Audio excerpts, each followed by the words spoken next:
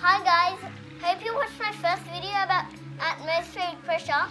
I know my first experiment is a little bit tricky, but now we're gonna do an easier experiment. If I told you I filled a whole glass of water and then turn it upside down without the water spilling, you won't probably believe me. But that's exactly what we're going to do in this simple experiment. What we need for the experiment is a full glass of water and thick paper.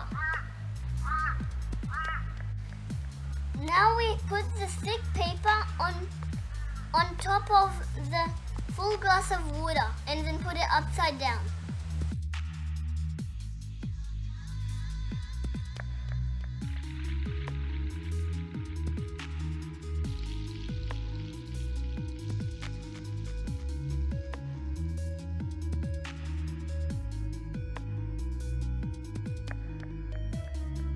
The air around us pushes the paper.